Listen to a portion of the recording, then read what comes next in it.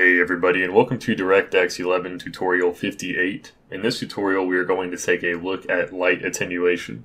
So if we pull up what we had from our last tutorial, you will see that, let's turn off all the ambient light. So what we're getting is currently just the light from our point light.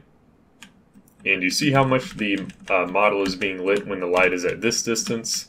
Well, when we move back, it's like the model is being lit exactly the same. The light strength should lessen on this object as the light gets further away, and that is what we are going to be implementing today. Let's go over to the drawing program and take a look at the light attenuation equation. When we calculate the intensity, we're going to multiply it by this attenuation factor.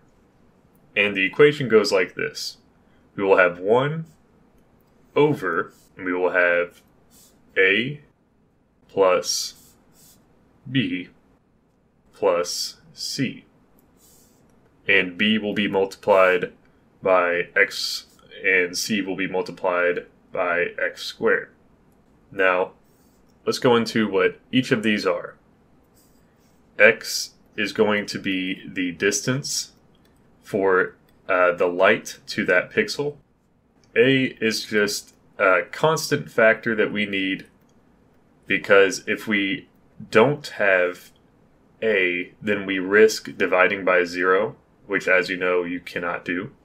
So we have to have some value of A that's greater than 0 to prevent that from happening. B is going to be our linear factor. So if we only had A and B, let's say we had 0 for C, so we're ignoring the X squared component.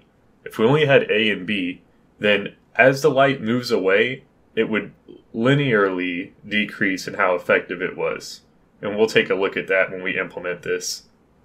And then C, of course, is the exponential factor for how much it will decrease. So what we need to do is we need to add 3 new floats to our light for the light attenuation values for A, B, and C. And then we need to add that to our constant buffer and update it in the pixel shader. And then we need to multiply our attenuation factor by our diffuse light's intensity. Let's go back into our project, and in the light header, we are going to add 3 floats. Attenuation A, so we'll just default that to 1. Attenuation B, which we'll default to, let's say 0.1, and attenuation C, 0.1. Now let's go into the constant buffer types and add these. So since these will all be 4 bytes each, we're not really going to have to worry about the 16-byte alignment chunks here, so I'll just put these in.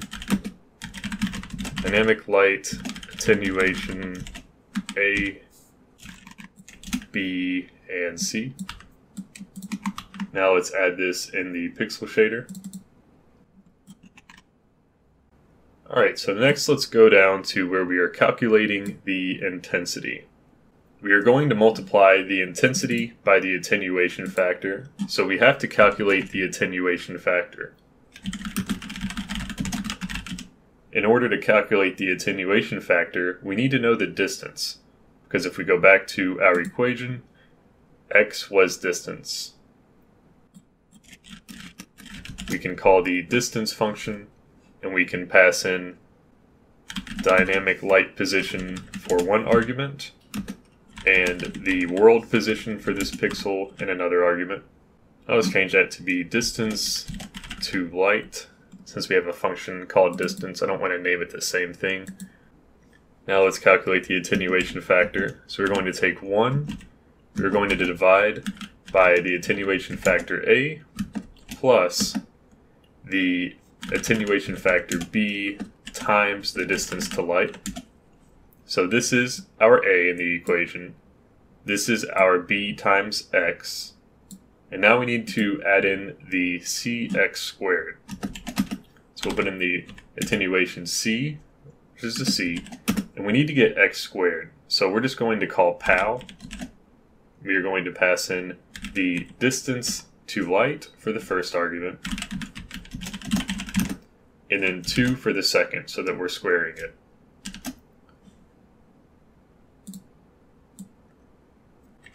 So now that we have the attenuation factor, we can multiply the diffuse light's intensity by the attenuation factor.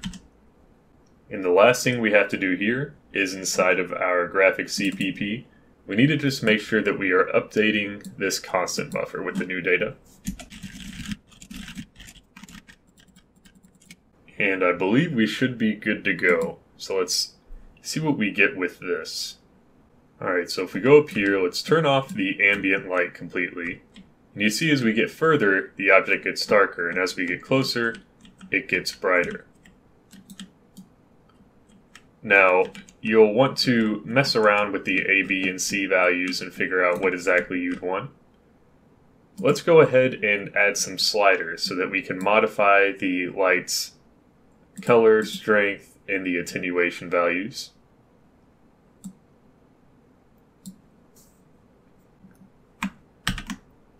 Now for the dynamic light, for the attenuation A factor, don't forget that it can never be 0. So I'm just going to make the minimum be 0.1 in our slider.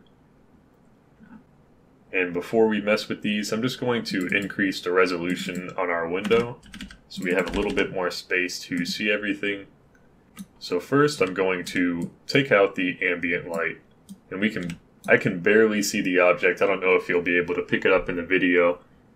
So what we can do is, you can mess with all these sliders, and I know that the exponential value is the biggest thing right here, because it's exponential. The further you get, it's going to be like an upside down J, pretty much. So if we take out the exponential factor, then now we're just looking at the linear difference. So as we get closer, see there it is, and when we get further and further, it's fading, but not as much, as you might expect.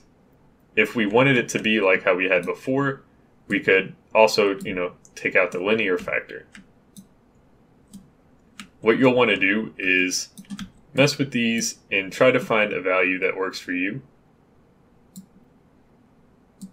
Because it all depends, on many things, like first off, how intense do you want the light when it gets close? How far do you really want the light to travel? And, other things, of course.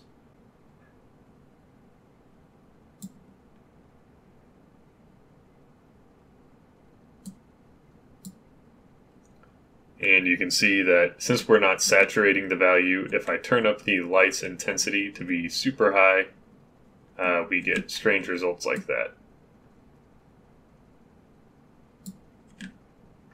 Yeah, that is light attenuation. So I encourage you to, implement that, play with it a bit, and see what works for you.